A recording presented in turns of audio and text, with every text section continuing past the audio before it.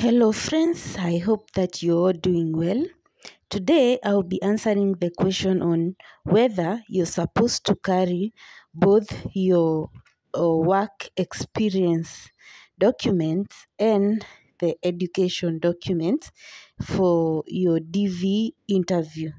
This is for someone who has already submitted their DS-260 and have received their scheduled date for the interview and wondering, do I carry both the documents for proof of education and work experience? If you find this information useful, please consider subscribing. Give this a thumbs up. It motivates me to keep creating content like this to help many more. To answer this question, I'll start from the initial stage, that is the application stage, where you do your DV lottery application.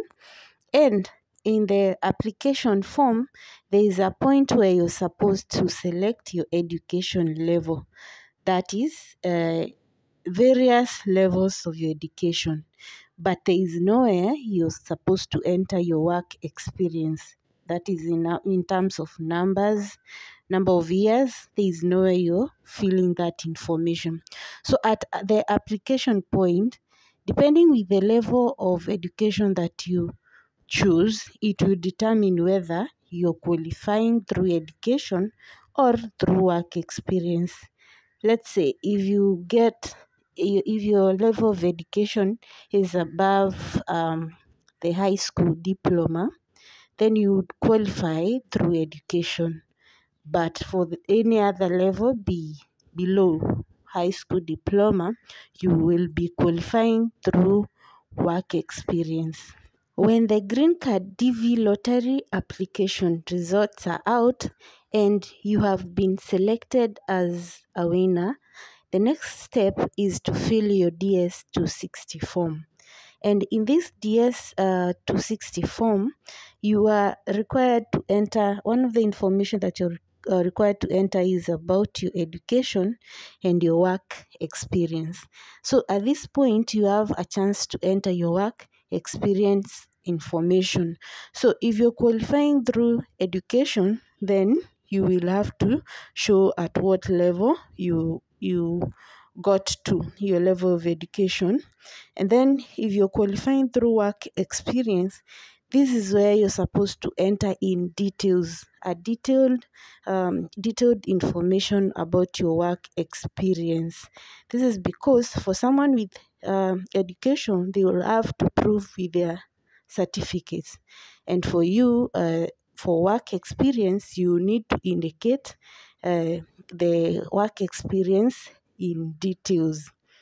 Remember, you need to have at least 2 years of working experience in the last 5 years, and you need to also have a proof of that work experience, whether in terms of contracts or maybe in the contacts details of the people who could be your referees and could give information about your work during that time. After the processing of your DS-260 form, you're then scheduled for interview. That is depending with your case number.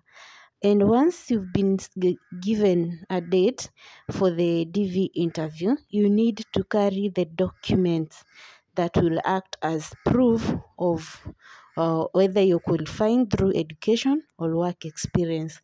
But remember, during the application stage, everyone indicated their level of education.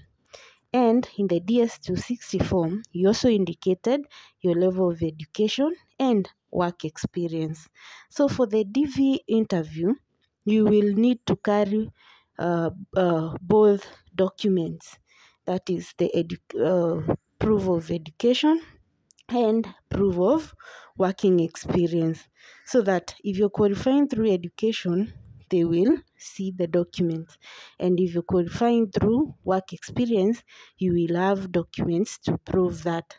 But since everyone had to choose their level of education, it is best to carry both documents as proof of your level education, and then you will qualify through one of the two, either through education or through work experience.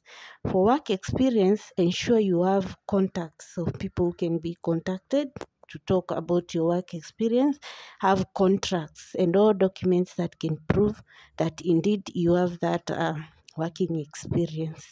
To everyone who is preparing for their DV interview, I wish you the very best. Ensure you carry both documents to your interview, and I hope you get that visa.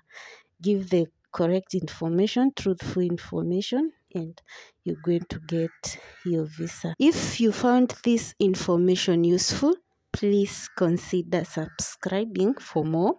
And to my loyal subscribers, thank you so much. Keep on sharing this content so that it can reach the people who really need this information. I hope to see you in the next video, and bye.